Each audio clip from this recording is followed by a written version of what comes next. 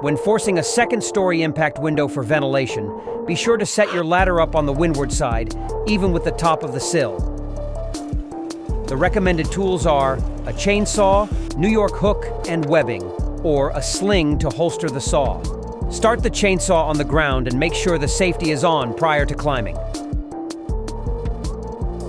Either mount the hook to the ladder or climb the ladder utilizing the beam so that the tool can slide up the side. Leg lock or press your knee in between rungs for stability and begin making your cuts. Start downward towards the bottom sill and then across the top.